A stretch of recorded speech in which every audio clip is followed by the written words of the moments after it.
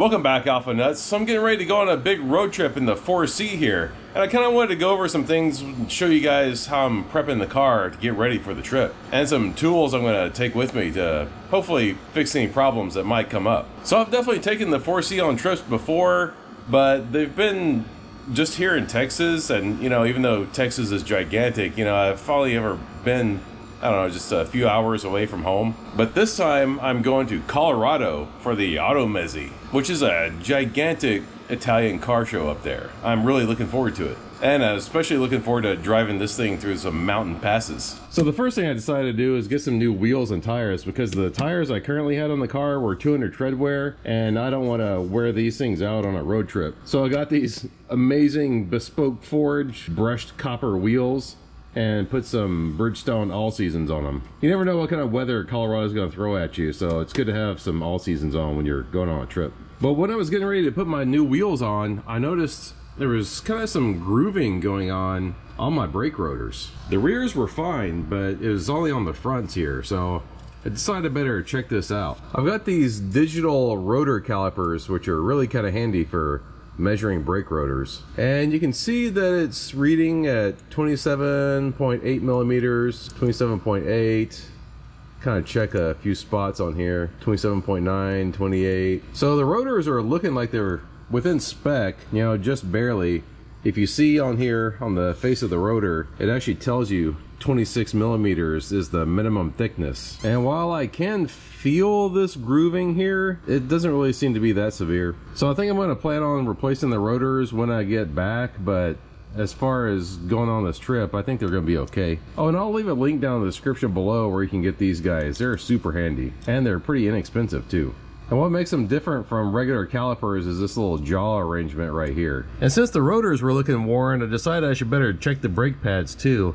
I got these little brake pad gauges right here. Makes checking the brake pads real easy. This is the 6 millimeter gauge, and as you can see, it wobbles back and forth in there. And the 8 millimeter gauge doesn't quite fit, so we're probably looking at around 7 millimeters on the brake pads, which, you know, that's obviously worn, but not to the point where they really need to be replaced. So I think I'm just going to go ahead and leave them. But Alfa actually makes it really easy to swap the brake pads out whenever it's time to do so. You have to disconnect the little wear sensor here, and then these pins just push out, and then the brake pads just slide out like this. And when it comes time to replace the rotors, that's not too hard either. The first thing you have to do is, you see this little hard line here, it connects right into the caliper. You have to pop this clip off right here, and then there's a little bolt right here that lets you take that bracket off, and then that will free up the caliper so you can swing it out of the way. And then it's just these two eTorx bolts right here, and that's it. That pops off.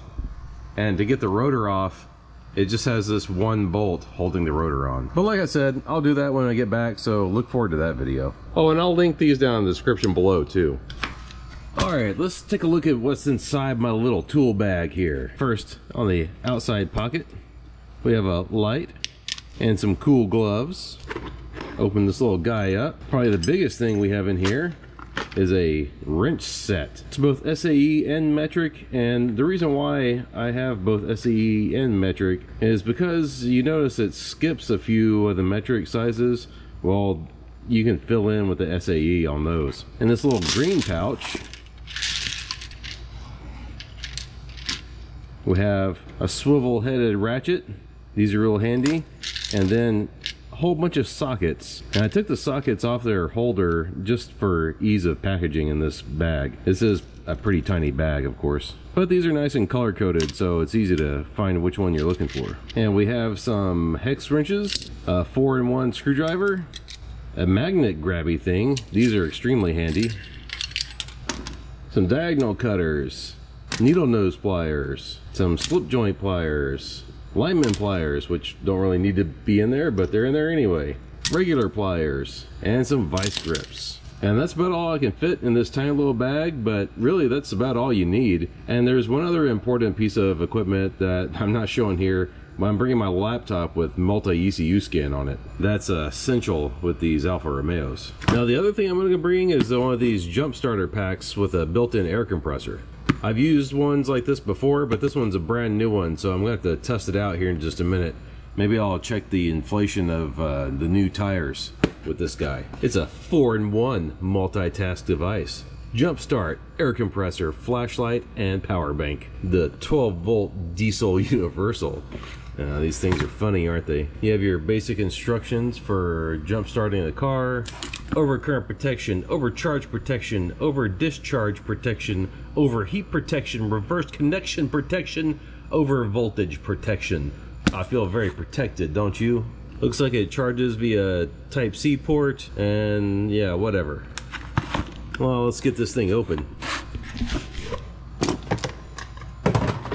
It comes in a nice little case.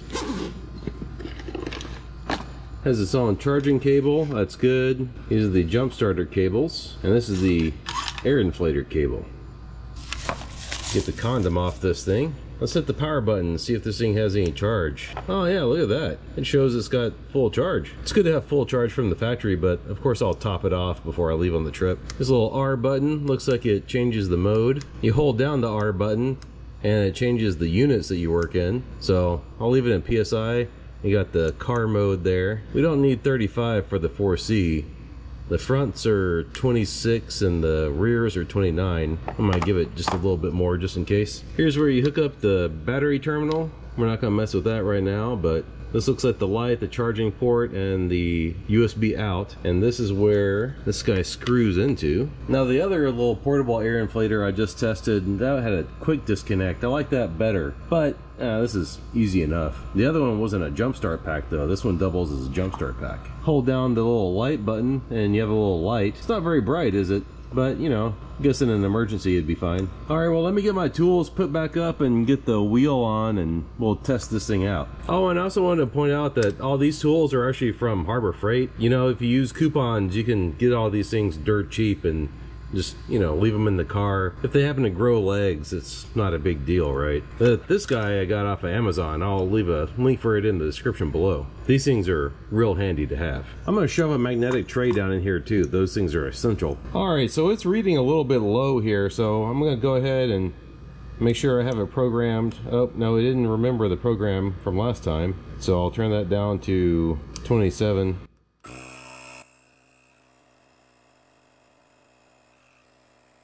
Yeah, there we go. Shuts off on its own, just like it's supposed to. And we went from full bars to down to 3, but I hadn't charged this thing at all, so that's probably still good. Gonna power this thing off. Now let me turn it back on, because I didn't notice, yeah, every time you power it off, it doesn't seem to remember your last setting. I don't really like that. It defaults back to bar, so you have to hold the freaking mode button here down to get back to PSI, and then it defaults back to 36. I wonder if there's a way to like save that or something. I don't know. Should actually read the instructions, I suppose. But even holding it and turning it off, turn it back on, yeah, defaults back to bar. That kind of stinks. I don't like that. All right, well, let's double check it with another tire gauge here. See, this one's reading 28, so I guess it's 1 PSI off. That's not too bad. I'm gonna run with it. I don't care. All right, now I'm gonna turn my attention to the trunk. I'm gonna toss a whole new thing of shop towels in here. Those are always important. Got a couple other things to clean up the car. Have some wipes for detailing. Have some waterless wash and some microfiber towels. And of course, these are the factory 4C toolkit right here. Little tire inflator, the tow hook, and these are the little tools to access the washer fluid and that sort of stuff. Oh, speaking of, I should probably check that. But here's the jump starter and inflator. And here's the little toolkit. I probably won't put a whole bunch of stuff back here just because it actually gets kind of warm back here. I don't know. We'll see. I checked everything on the 4C not too long ago, but we'll just give a quick glance at the fluids. Coolant is present. You know, it's probably about time to flush the coolant and change that out. I mean, the car is 9 years old. Isn't that crazy? Check the oil real quick. Oh yeah, that looks perfectly fine. And of course, it's got AMSOIL in there, so, you know, that's good stuff. Now let me go up to the front and check out the washer fluid.